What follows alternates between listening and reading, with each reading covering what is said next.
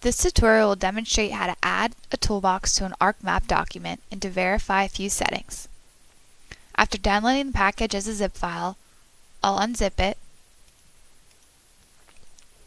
and open up the MXD that was included. Or you can open up your own map document. Either way, the MXD needs to be in version 10.1 or higher.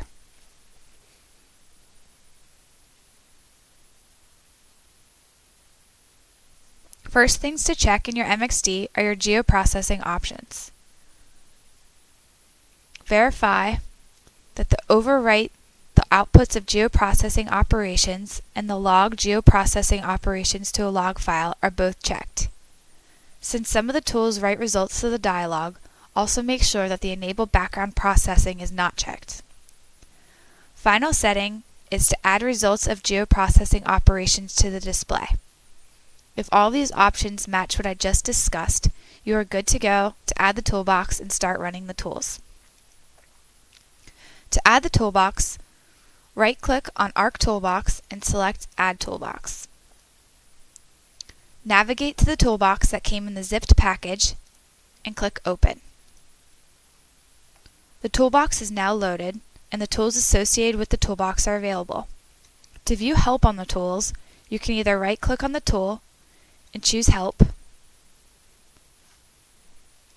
or you can open the tool and Help is displayed on the right side.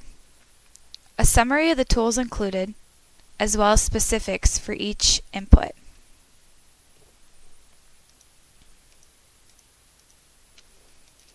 Additionally, quick tutorials were added to the tools to demonstrate how they work.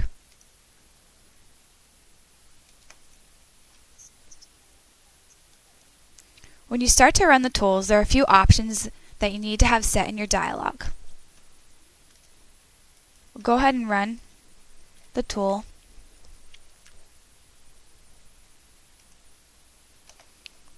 So make sure that Close this dialog when completed successfully is not checked.